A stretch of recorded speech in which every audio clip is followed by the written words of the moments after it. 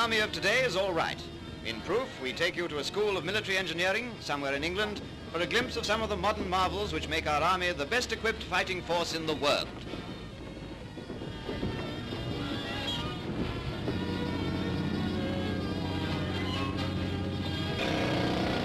Many a Tommy would like to take an automatic spade back to civil life when the job's done.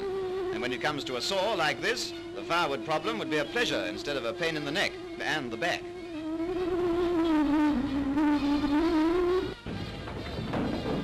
Overcoming difficulties has always been a strong feature in the makeup of the Royal Engineers. Here's how they throw a box girder bridge across a river. Each bit fits like a big mechanical toy. And there she goes.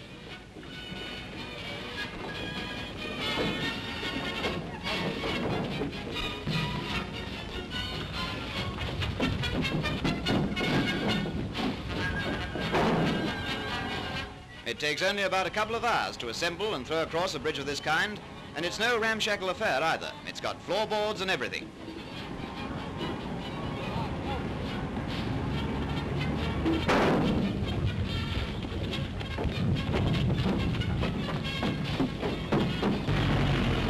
Larger bridges on the same principle can be put over almost as rapidly as this one, and will carry the heaviest equipment used by a modern army. It's a far cry to the days when rivers had to be forded, with only the lightest of material held in the hands. Yes, the army of today is all right.